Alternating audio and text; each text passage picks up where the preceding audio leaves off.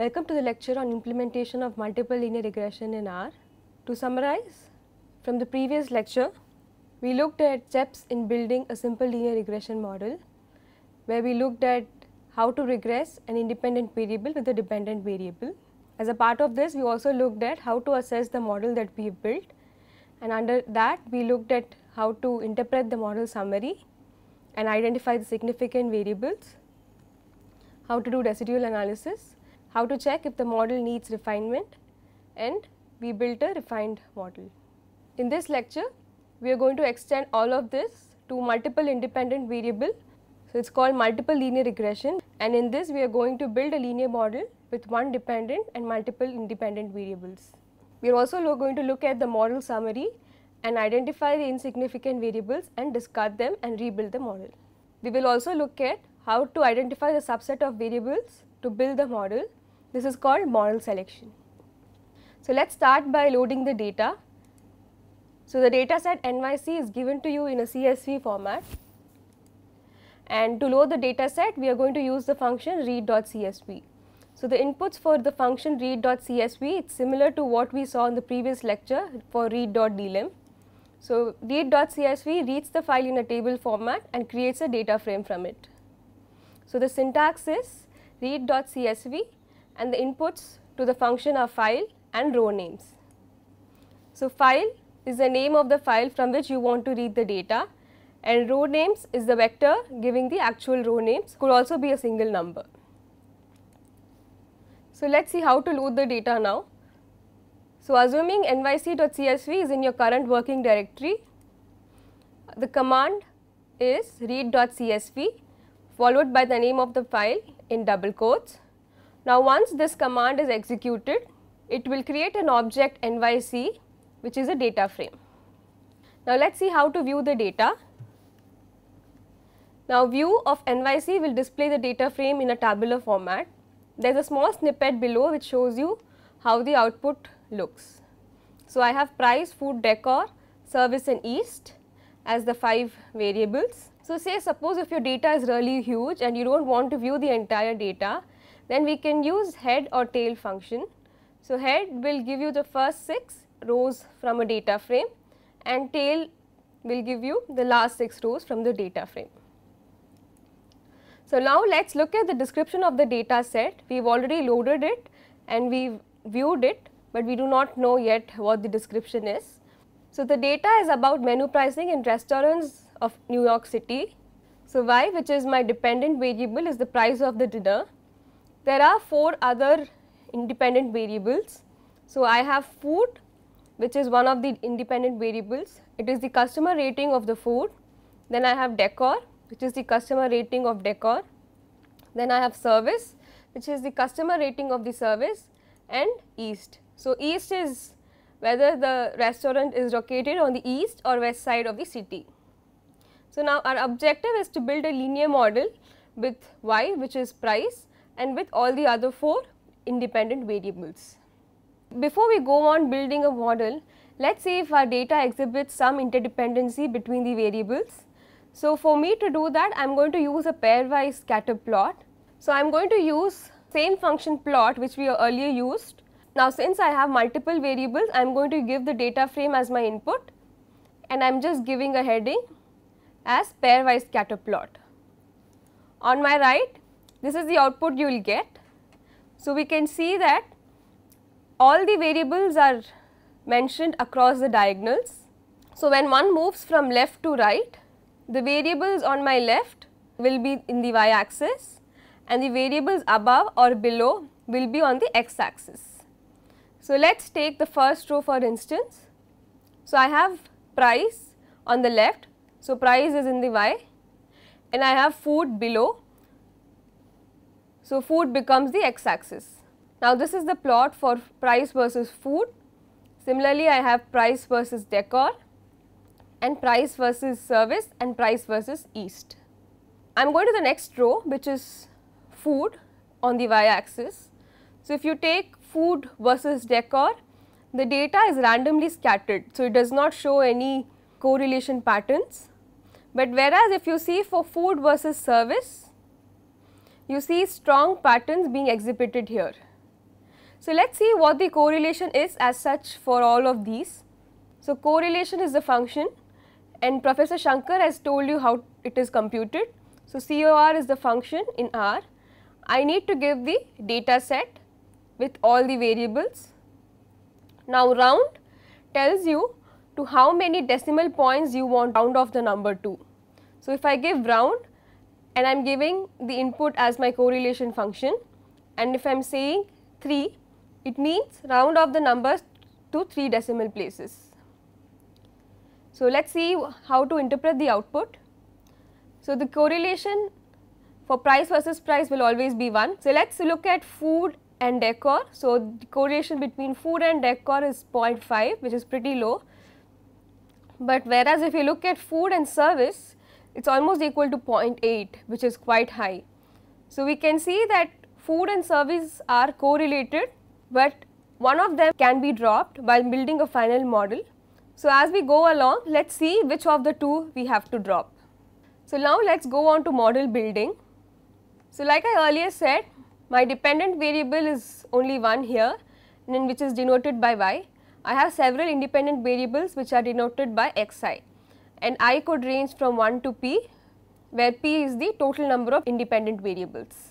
Now let us see how to write this equation with multiple independent variables.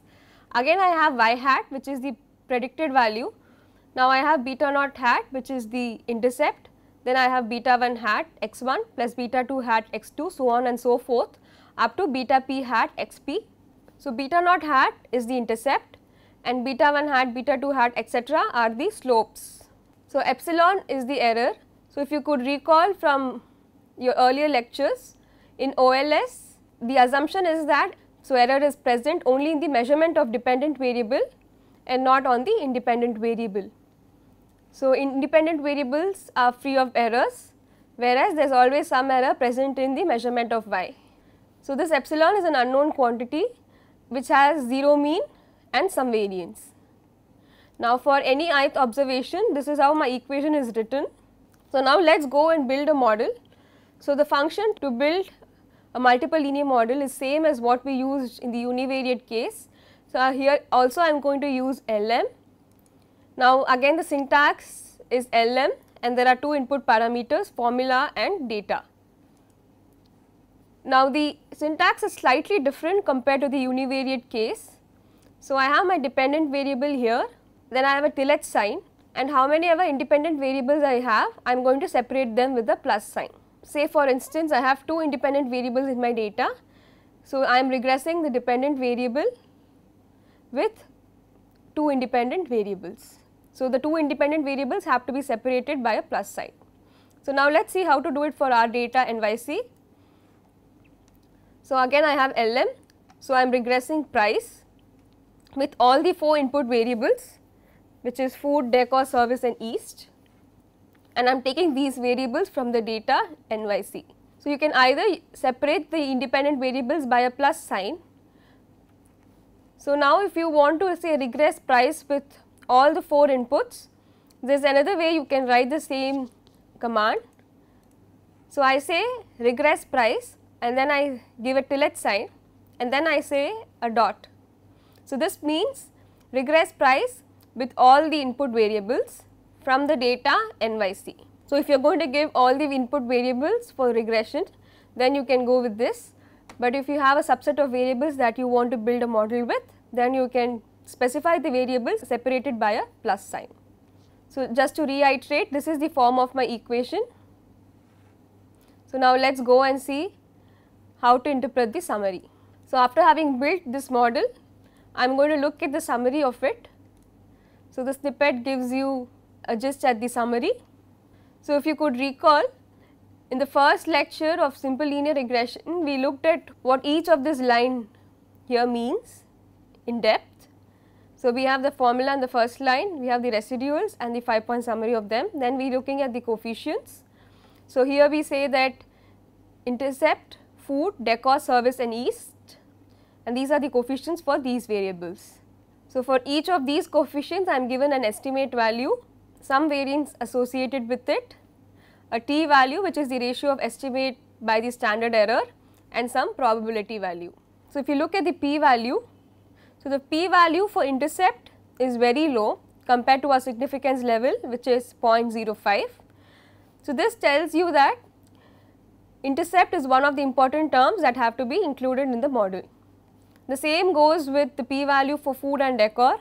They are also less than 0.05, and so we need to retain them, and the stars tell you how significantly different are they from 0. Whereas, if you look at the p value of service, it is 0.9945, which is really high compared to our significance level. So, this tells you that this term service is not important, and if you look at the estimated value, it is very close to 0. So, this tells you that service is not an important term in explaining the price. So, now if you see the p value for east, though it is not very low compared to food and decor, though it does not have a p value which is very low as that compared to food and decor, it is still okay, and the significance star is only 1, which tells you that, hey look, if I have a significance level of say 0.025 or 0.01, then I can reject this term, but till then I can always keep it. So, let us look at the R squared value. The R squared value is 0.628 and the adjusted R square is 0.619, and the F statistic value is really high, which is 68.76.